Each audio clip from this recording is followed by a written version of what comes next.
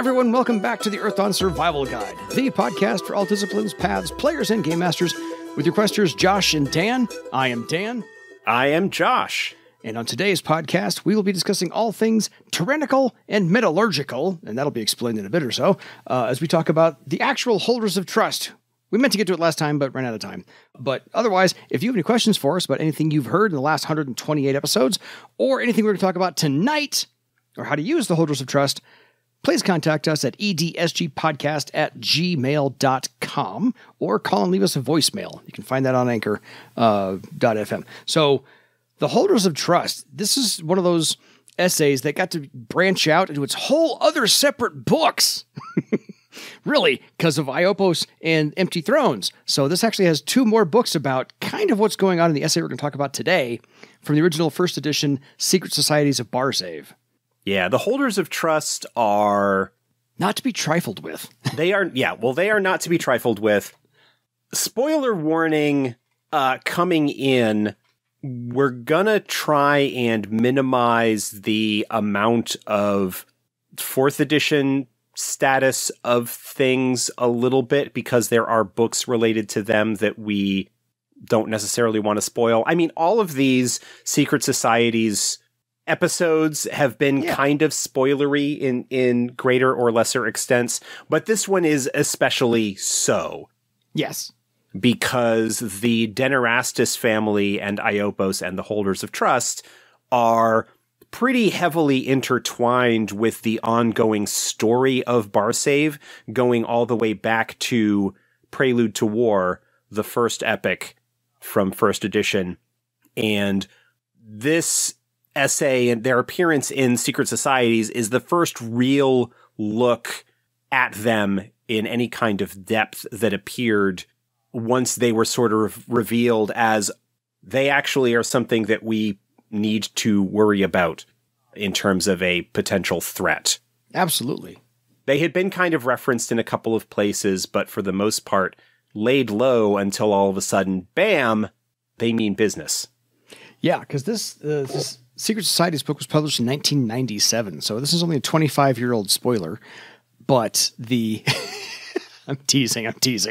Well, I know that there were people who are new to the game. I know there were players, like game masters, who may be long-term fans, but are getting new groups together and want to run their groups through the original storyline, like starting back before the landing of the Triumph and playing through either, adapting some of the classic adventures for 4th edition. Yeah. Or like trying to weave some of those events into their own game, because it is a really compelling story that player characters can get involved with and care about characters that arise and whatnot. Yes. And kind of build up and have a real epic kind of situation going on there. So, again, we will be talking about stuff that happened sort of in the history of the setting and some deep lore aspects of things and events that might have happened in previous source books and adventures. Be warned, we will be more than many of the other organizations. This one is a lot more intertwined with published adventure and campaign materials than some of the others have been. Agreed. So we'll try and just keep this to the holders themselves and not so much on the Denairastas clan, which you can read all about in Iopos and Empty Thrones. So we'll leave that alone. Not that you can talk about the Holders of Trust without talking about the Denairastas to a certain extent. Yes. Because the Holders of Trust are the mechanism by which the Denairastas family maintains their hold on the people of Iopos, and also tries to extend their control and operate their plots in Barsave and possibly even lands beyond. Oh, and their information gathering network. So it's quite extensive. So yeah, we've talked about in some of the previous episodes, like for example, the Songbirds. We've talked about the Force of the Eye, Garlthic's network. Mm-hmm. There were a couple of other. We talked about the Messengers from Mystic Paths. Yes. Which is a very similar kind of organization, a secret society or a group that is an intelligence network, but the holders of trust are more than just an intelligence network. They are perhaps even more insidious and powerful in their way than any of those others. I was trying to think about this. We haven't talked about the Eye of Thrall yet. No. We haven't talked about the Life Rock Rebellion yet. Nope, that's next. I'm like trying to think of the other ones. So like, oh no, we haven't actually talked about those yet. Yeah, we had a couple of spy networks involved. So we've already right. 3 spy networks. So this is like the 4th one. Oh yeah, well, I mean, look, ultimately, I don't think it's possible to have political conflict. You can't have rival powers operating in an area without espionage and intelligence. Mm-hmm. That's just kind of a given. Yeah, I think the Earthdawn Journal number 3 or 4, something like that, actually somebody came up with the discipline, the spy. I remember it. I don't know if it was good or not. I just remember it being there. So, yeah, I vaguely recall that. I haven't looked at those in a dog's age. Exactly. So anyway, as the expression goes. Totally. So the holders of trust really is 3 different levels of, I can't say employees, but more information gathering and bodyguards / enforcers, police, I mean, all kinds of things. So let's kind of break them down into the way that they are. So there is an official police force in Iopos, and that's one level of the holders of trust. And they serve, and obeying is their duty. And they make their blood oath to 1, Denairastas, and 2, the city of Iopos. So they are sworn fealty to the leader first and the city second. So they do his bidding. Yes. The reason being, and again, this is where you need to talk about the Denairastas. Yes. Because in one respect, there is no real difference between the figurehead, in this case, at least as of the sort of first edition timeline of things. Yeah. And the city itself. Mm-hmm. Iopos is in some ways a city and a culture founded on and devoted to a cult of personality. Mm-hmm. I used the term fascist in the previous episode talking about them, and it is kind of appropriate. Mm-hmm. If you think about any kind of tyrannical rule led by an individual, a force of personality, a strongman, in whatever form that may take. Yeah. That's what we're looking at here, is that, yes, they are loyal to first because is Iopos. Within the beliefs of the citizens, the city would not exist without and the Denairastas forebears who saved them from the scourge. Whatever the actual truth of that might be, it has been long enough that this sort of indoctrinated culture has risen up. I mean, you look at stories that come out about North Korea, for example. Mm-hmm. Yeah. But plenty of other examples, both present day and historical.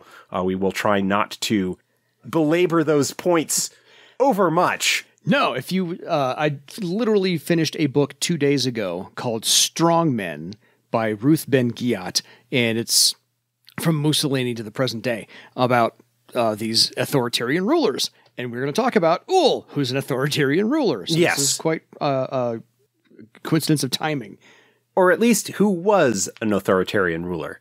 Ah, is that a spoiler? That's a little bit of a spoiler. A little bit of spoiler. A 4th edition spoiler. It is a 4th edition spoiler. It is a minor spoiler only because we announced it pretty big when it happened. Yeah, totally. And yes, there's only 2 books about it. So, yes. So there are 3 levels of the holders of trust. And we'll we'll start with the basic level first, and that is the copper branch. And their theme is loyalty. Actually, you know what? Let's back up. I think, let's back up, because you mentioned earlier the police force. Yeah. And that is the most public facing view. That is the face of the holders of trust that visitors from outside Iopos would be familiar with and might believe is what all that the holders are. So why don't we talk about them first, and then we'll expand into the others and say, this is what outsiders see. Yes. But here's more what's going on under the surface. Absolutely. So the holders of trust that Josh is talking about is called the silver branch. This is the whole thing's metallurgical. These are all named after certain metals. So the silver branch, their main theme is to maintain order. They are there to be a constant, to be relied upon by the populace and by the Denairastas clan. So they are there to make sure that everything is kept the way it's supposed to be kept. The populace is kept there. Crime doesn't happen the way they don't want it to happen. They are also, by the way, this is the city guard. So otherwise what's known as the police force in Iopos. And they are there to aid in defense of Iopos against all who would destroy it, internal or external. Whoever Uhl says is going to destroy it. So it could be an internal threat. They're also effectively the standing army.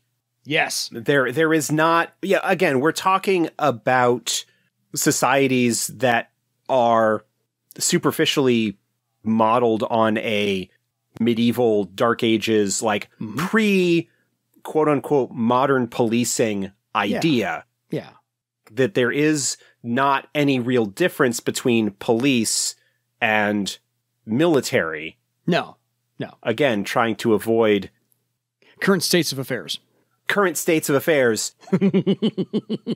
So the Silver Branch are the visible police/guard/standing army force. They are the ones that would be mustered if there were an attack on the city.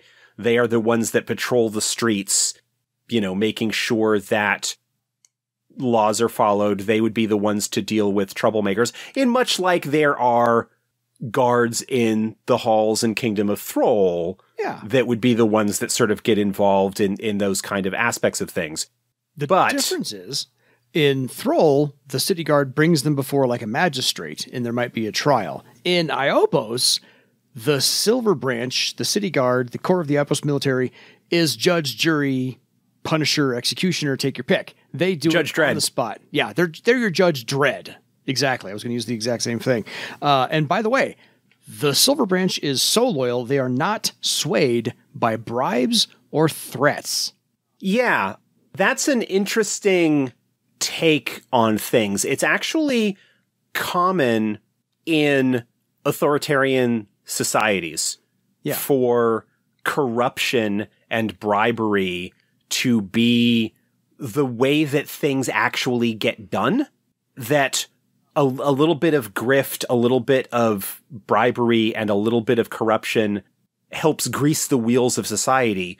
But it's a testament in a way to the level of control and the magical control that the Denairastas hold over the city in general, but over the holders of trust in particular. Yeah.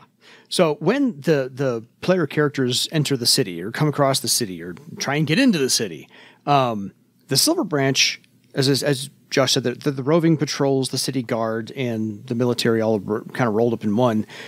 The Silver Branch travel in threes. So there's a triad walking around. So just expect, if you're a player character walking into Iopos or near Iopos, you'll come across the Silver Branch in a group of three almost at all times.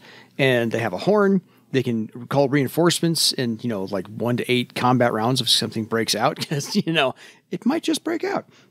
So there might be more, usually arriving in threes. So 3, 6, 9 Silver Branch around in there. So that's, as Josh said, the face that you will come across more often than not. They're the public face of the holders of trust. There are 2 other branches. Which one you want to cover next? Well, I think the next one that we would... 3 other branches, I'm sorry. Yeah, the next one that I think that we should cover is the other one that operates within the city, for the most part. Right. And that is the Copper Branch. That's the one you were going to start off with.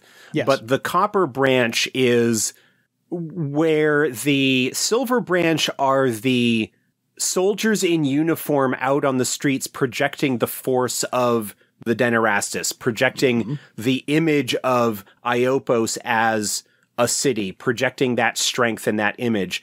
The Copper Branch are the secret police. they're not secret police like the way you would think of, say, perhaps like the KGB or something like that. No. But they are the network of spies and informants, not on foreign powers. We'll get to that. Oh, yeah. They are the network of spies and informants within the city. It is the way that the Denairastas exert control upon their own citizenry by having agents that are keeping tabs on their fellow citizens and reporting any dissent or swaying or potential disloyalty or potential corruption or graft or anything along those lines. Yeah. These are the... Yeah, these are not... They are not in uniform.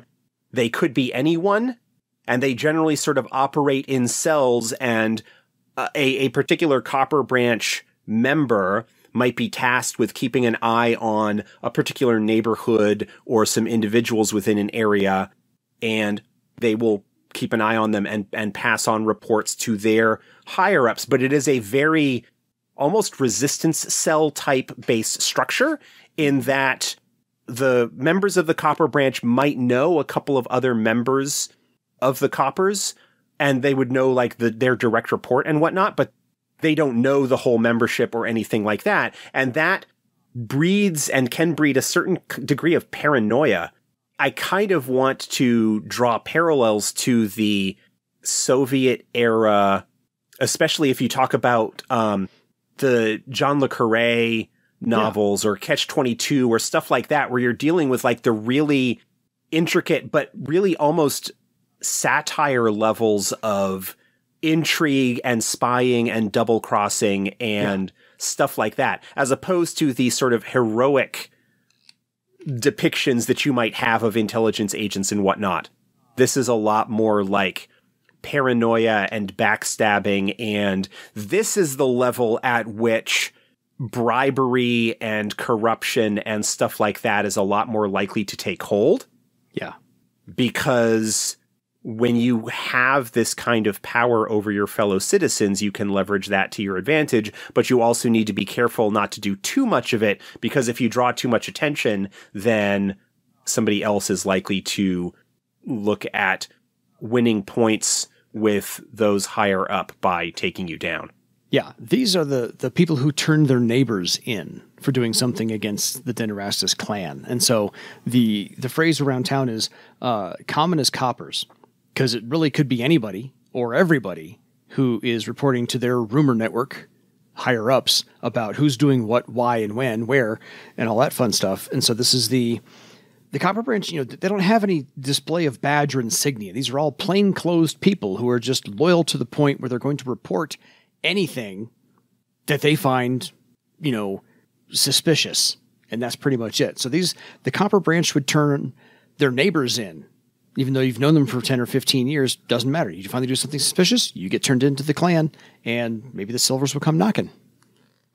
The other thing that makes it a little bit difficult at times to tell when you are dealing with the Coppers is that there are plenty of Iopan citizens who are not members of the Coppers who are just as equally willing to inform on their neighbors and turn things in. There is some activity, like there are some agents of the Coppers that are stationed in other parts of Barsave and do pass along intelligence and information, but they are not as thick on the ground as they are within Iopos itself. And the Coppers, of course, also pay attention to any foreigners, any visitors within the city. In fact, pay particular attention to them, because foreigners are often the ways by which trouble finds its way into the city, or at least what the Denairastas consider to be trouble.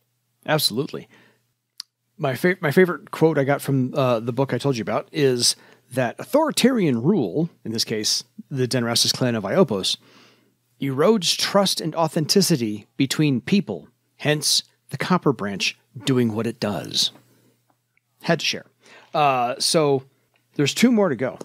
Yeah. But the existence of the Coppers really informs the Iopan culture and the way that people live in Iopos.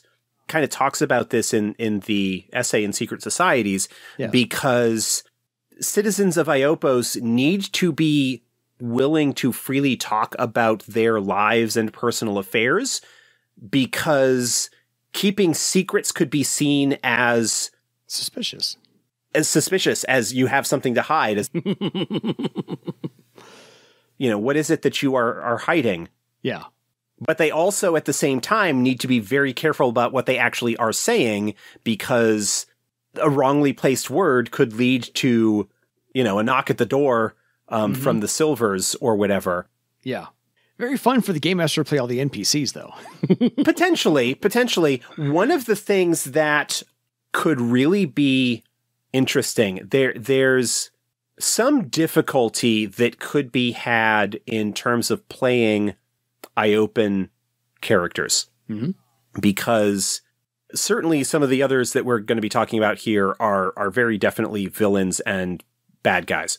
And much like the same way it could be kind of difficult to play Theron agents, depending on what your game is like and your approach to things and whatnot, because there are some aspects of their culture that are just bad. But I am also reminded of games like, in particular, Paranoia, the classic sort of satire comedy game that perhaps is at its best when it is a dark, almost black comedy. Again, I like, kind of refer to like Catch-22 and stuff like that. That kind of aspect of things could inform how you would either run a game where the player characters are going into Iopos for some reason, or might be playing, doing a little bit of a game where you're playing citizens of Iopos that might need to end up trying to be heroic within this authoritarian, in its own way, kind of broken society. Totally. So onto the gold branch. So we had copper, we have silver, now we have gold. And the gold branch is probably about 100 or so total members. They exemplify success as far as the Denairastas clan is concerned. They are all adepts. Some magicians are in there. These are the elite spies who operate outside Iopos, but report on the movers and shakers and back to the clan. Yeah. There are some Copper Branch members, as I said, that operate in various locations, but they are basically feeding information to a Gold Branch member that is kind of in charge of their Jada Denairastas, the individual who was ultimately responsible for the assassination of King Varolus III. Spoilers. Is a Gold Branch member. The vast majority of Gold Branch members are actual members of the Denairastas family itself. Yeah. Distant nieces and nephews. Second and third cousins removed. Second and third cousins and so forth. But basically all members of, almost nearly all of them are members of the Denairastas clan itself. Yeah. They are sent out and to greater or lesser extent allowed to operate within the area that they have been assigned to, and they will come up with their own plans and schemes and whatnot, ultimately for the furtherance of Iopan control of Barsave overall, because that is the ultimate goal long-term of the Denairastas, is basically to dominate Barsave. But the Gold Branch members are generally high circle adepts, not uncommonly multidiscipline. Yeah. Journeymen at least, but frequently like high journeyman or low warden.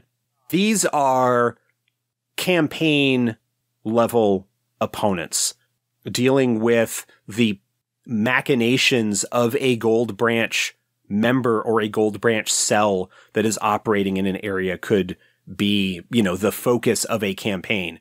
And Empty Thrones, essentially, many of the story arcs in that book are dealing with the plots involved with Gold Branch members. Yeah, because most of those disciplines under the Gold Branch are going to be magicians, because the Denairastas clan are practicing magicians. If there are non-familial disciplines in there, they're mostly thieves, scouts, troubadours, warriors, whatever not, just to fill out the ranks.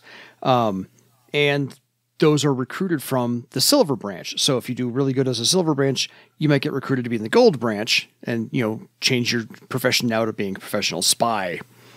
Just one of those things. But the other interesting thing about the gold branch is that this is the branch that is practicing trading partners with House Ishkarat. Yes. House Ishkarat has a very close relationship with the Denairastas. That's a relationship that has not been extensively explored either in first edition or in later supplements, other than talking about how House Ishkarat is closely allied with the Denairastas, much like the Fire Scale Moot, who operates out of the mountains that are to the east of Iopos, are also the Skull Mountains, I think they are. Yeah. Like, also closely allied with the Denairastas, but the exact nature of that relationship and how closely they are related to the Denairastas. Are they a group that have thrown their lot in? Have they been manipulated the same way that the Denairastas have manipulated the citizenry of Iopos? Is there something else going on? These are all open questions and could be fascinating to explore at some point in the future. Totally. But yeah, there is a close relationship between the Ishkarat and the Denairastas, and the Ishkarat are a way by which the Denairastas are attempting to project force onto the Serpent River, because the Serpent River is, in a way, the lifeblood of Barsave. So much travel and trade happens upon it. It runs through the entire province. Most places are within a reasonably short travel to either the Serpent itself or one of its major tributaries. Yeah. There are some kind of open plains areas in central Barsave where you generally need to get through some pretty nasty terrain to get to the Serpent River network. But still, the amount of trade and travel that occurs on that is significant. And the Ishkarat threat, which is also a Denairastas threat, is severe enough that it has prompted Caer Eidolon, the working relationship between the Bloodwood and House Syrtis of the Serpent River, to try and keep House Ishkarat contained in the north reach of the Serpent. So, yeah, there's a lot of that going on. Absolutely.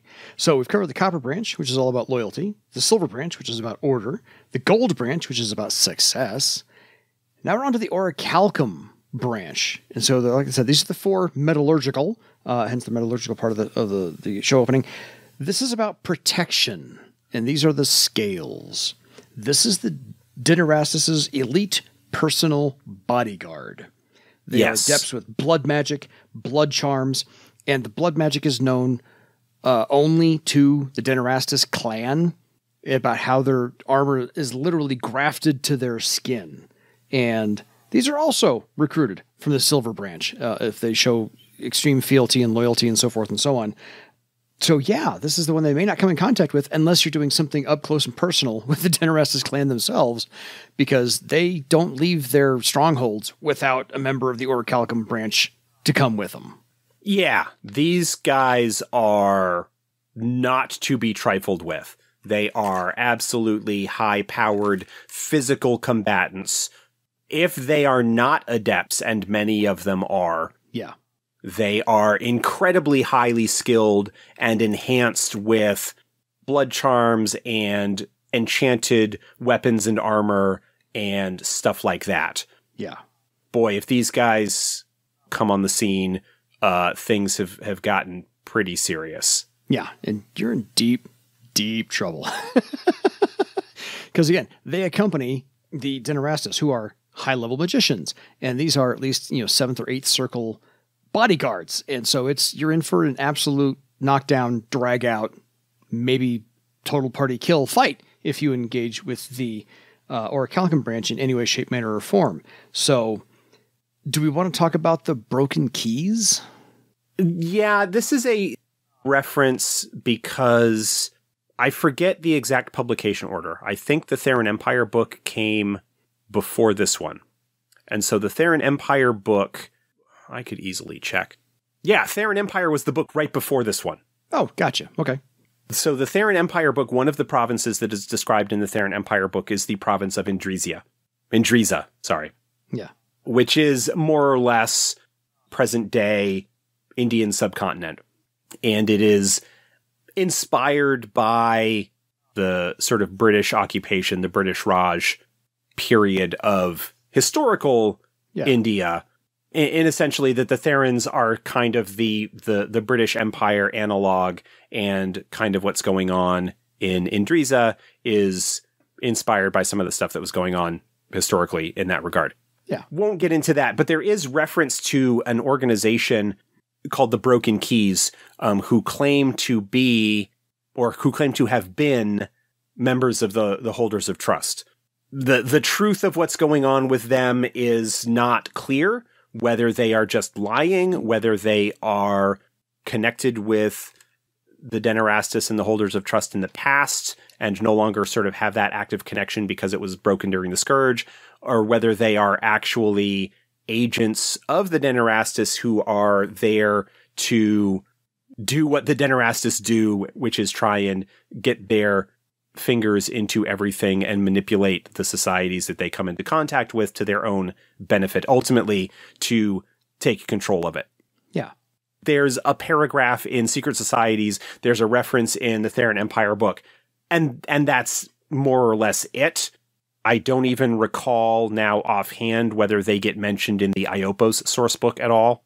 That's one of those, like, toss away references, potential future plot hooks that I think that was out there, that if, future development of the Earthdawn line in first edition might have had them come into play somehow, but I don't know that they had any particular plans for them. It was just simply hey, the Denairastas are kind of shaping up to be our next big bad after the Therons get kicked out. So let's put them in some other places where we might be able to use them if we want to. Absolutely fair. So we talked about all the different branches here, but we forgot to mention exactly how all of these branches get their initial recruits. And this is by the recruitment of the child tax, or air quotes, the selection, which takes place every summer in Iopos from children ages 8 to 12. So this is your own little Hunger Games type recruitment here. It's physical and mental games of skill. And this is how they get their recruits to join whichever branch they, probably looking for silver branch recruits, more or less. Right. So a lot of that is described in a bit more detail in the Iopos source book. Yeah. Which goes into a little bit more about the day-to-day life and the way that things are within the city. Obviously, a bunch of it taking inspiration from this original essay and some of the other information about the Denairastas and Iopos that comes out in some of the early material. But Hunger Games is obviously, this came long before the Hunger Games, but that is a good thing to look at. Like any kind of dystopian, like young people struggling in the face of conflicts to demonstrate their worth or whatever. Exactly. Are all kind of appropriate. Because of the nature of life within the city and the cult of personality that is built up around the Denairastas, having one of your children succeed well enough in the selection to be chosen to serve the Denairastas, whether that ends up being as a member of the Silvers, whether that ends up being a servant in the palace, there is a certain amount of prestige that goes along with that. It's cult behavior. Like you are removing children from their family and indoctrinating them. There's a lot of really dark stuff that is going on with the Denairastas and the way they operate the city. Yeah.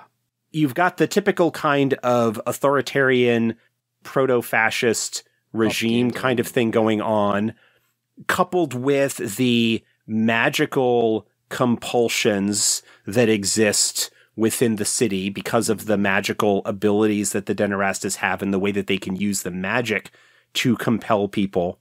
You've got the Copper Branch, this force of intelligence gatherers that operate secretly and inform on their fellow citizens. You've got the Silvers, who are this public face of bright, shining, for lack of a better term, like paladin hood. Like they are the physical representation of the purity and idealism of Iopos as this force of power. You've got the Gold Branch, which are the elite members of the family that go out and spread the word and project the power and manipulate things among the enemies of Iopos, which is everybody. Yep. And the Orichalcum Branch who go along with them to provide additional muscle and power. Yeah, it's all just a big old...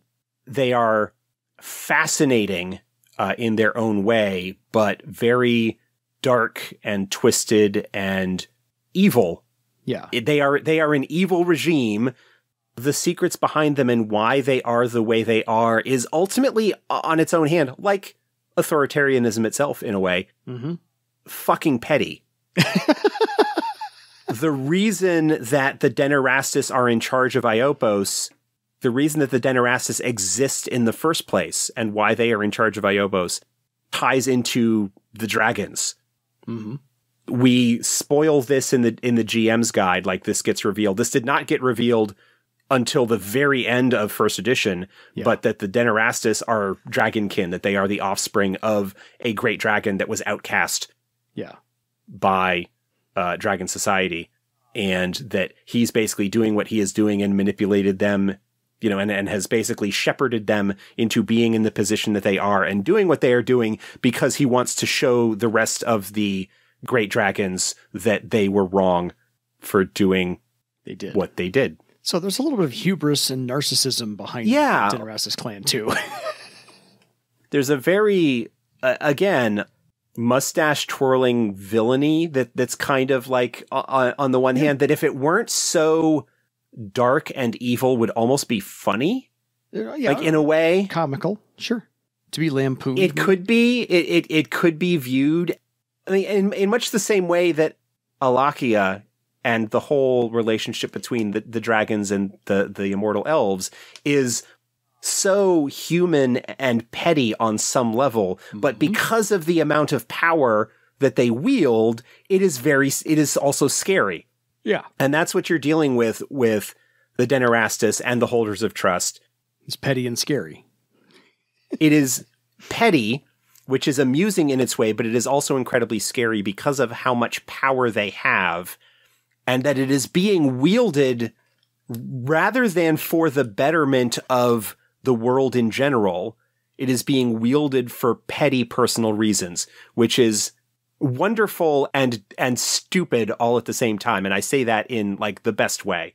Again, Alakia, to go back to her because I love talking about her, is one of the most powerful and knowledgeable beings on the planet, is also incredibly human in her own way. Yes.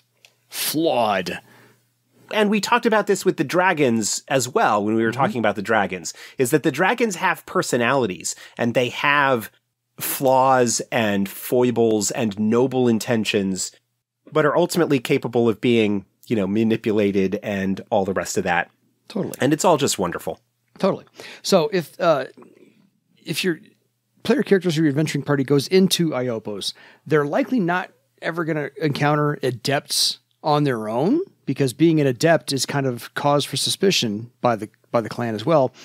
Because in Iopos, if you're a citizen there and you are discovered to be an adept, you are recruited into the ranks of the Silver Branch already. So you probably won't find any independently operating adepts in Iopos as citizens of Iopos. Yeah. So, you know, at this point, we're getting into stuff that is a lot more in depth and is in the Iopos book. Yeah. Which maybe somewhere down the line, we will do a bit more of an in-depth dive on that. Oh, yeah. But for the most part, when it comes to the Holders of Trust, the best way to use them, or the most common way that you are likely to use them, is to have the player characters get involved in thwarting one of their plans elsewhere in Barsave. Yeah. Whatever that ends up being. The Denairastas, the Gold Branch, you know, will have stuff that they are going on where they are trying to sow discord and distrust between powers, but also to destabilize locations. as is sort of described in the timeline, the history chapter, the what has gone before of the 4th edition Game Master's Guide, where the Denairastas take the opportunity of what's going on with the Second Theran War and some other stuff that they have been going to effectively take over Jarrus, initially kind of offering help, but then use that as an opportunity to leverage it for their own advantage. The story arcs within Empty Thrones all kind of relate to plots that the Denairastas, members of the Gold Branch, are undertaking in order to further the goals of the Denairastas. You know, we've talked about some of that when we talked about the Force of the Eye, like what happened with that in terms of the development and the plot there. That's the most common situation that you will be likely to, like in a typical campaign. That's how you would use the holders, is Gold Branch agents that are doing something and having local equivalents maybe of the silvers, but for the most part, it's finding out some kind of plot that's going on and thwarting it. And that could be just a single adventure. You could end up having that spin into a longer campaign arc where the Gold Branch member becomes a long-term rival, antagonist, enemy for the group, and might like start taking action directly against the player characters if they get to be too much of a nuisance. That could eventually spin to potentially dealing with something in Iopos itself. But there's a lot of material in the Iopos book that you could draw on to get even more inspiration or whatever from that.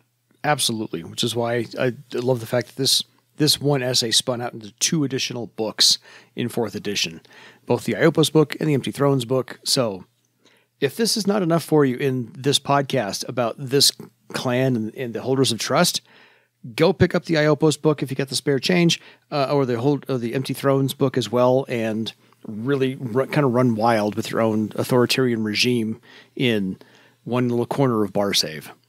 So that being said, that brings us to the end of this episode. We're almost 50 minutes in, and if you have any questions for us about anything you've heard, email us at edsgpodcast@gmail.com. And don't forget that Ool is our beacon, our light, our all. And until next time, don't be petty or scary with your own legend. Good night, everybody.